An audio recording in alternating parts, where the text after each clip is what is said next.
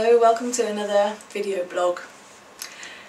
When I first joined RSC Wales nearly 5 years ago, I was addicted to my paper diary, and things have really changed since then, and I just wanted to share my experiences with you. So the first thing, two things I did when I first joined RSC Wales. One was to set up my Facebook account, and the other was to set up my iGoogle page as my home page on my computer. And my Facebook page is more or less the same now as it was when I first started, but my iGoogle homepage has become very central to my life now. And it's evolved over the years that I've been using it, and I now have lots of gadgets on it that I really wouldn't want to do without. So one of those gadgets is the Twitter feed, which gives me a constant feed of all the tweets that my friends are sending out, the people that I'm following, and if I'm not on TweetDeck, it's really handy to be able to keep up with what's going on in the world. Another gadget that I have on my iGoogle page is an RSS feed to various web pages which I'm interested in.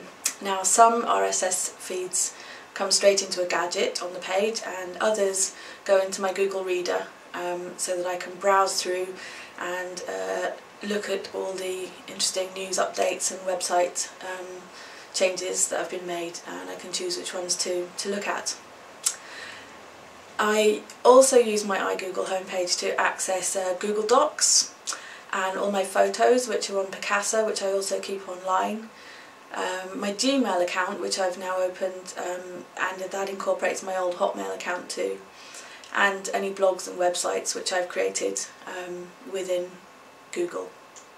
So most importantly, the thing I can access on my iGoogle homepage is my calendar. I resisted using an electronic calendar until a couple of months ago, when I was about to give a workshop using Google Docs and Google Tag Calendar, and I moved everything out of my paper diary and onto my calendar, and realised how useful and easy it was to do. So I can do so much more with my calendar now. I can share it with my friends, my family and my colleagues. I can add and remove different calendars, so I can choose what to view and what not to view. I can put notes in, of course, just as I could in my paper diary, and I can access the whole thing on my phone as well, which means it's lovely and portable, and I can take it around with me and have notes wherever I go. This is my home page. You can see Twitter on the left, my calendar on the right, and lots of RSS feeds and useful gadgets in between. So I am converted to the online way, and I'm very happy to be living in the cloud.